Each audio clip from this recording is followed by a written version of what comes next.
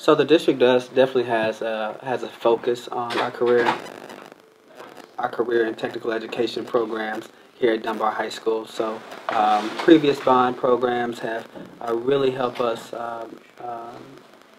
fortify those programs, so to speak.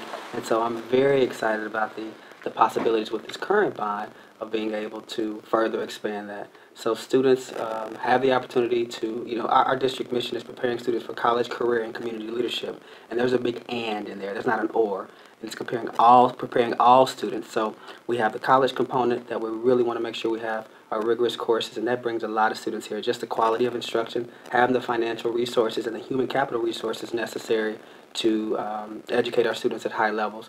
But then there's the resources and the infrastructure component. You can have the greatest people and the greatest student, but if they don't have the tools necessary for hands-on learning and teaching and practical application of the contents they're being taught in class, it's really hard to make that connection. So we want to make sure students are college and career ready upon graduation. And so previous bonds have really supported the district's focus on career and technical education and college prep, and I'm excited about the expansions coming up with the possibilities of the existing bond to further enhance and expand those programs with major infrastructure repairs and contributions to the CTE facilities.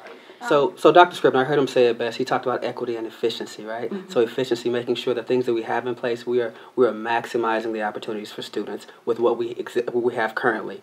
And then equity, meaning every school, every student, every program has what they need to be successful. So making sure that if we have a program, it's truly a gold seal program of choice and not a program for the sake of there being a program.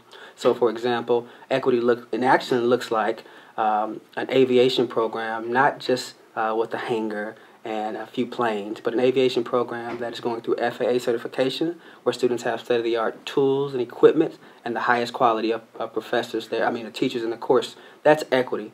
Understanding that different students need different things. Different schools need different things. And so the dollar amount doesn't necessarily need to be equal. It needs to be adequate to ensure that every student, every school, every professional is able to perform at their highest level. And that's what equity looks like in action. And I think that's what through the current bond proposals and the previous bond allocations, I think that's what we're seeking to do, making sure every school has what they need to be successful.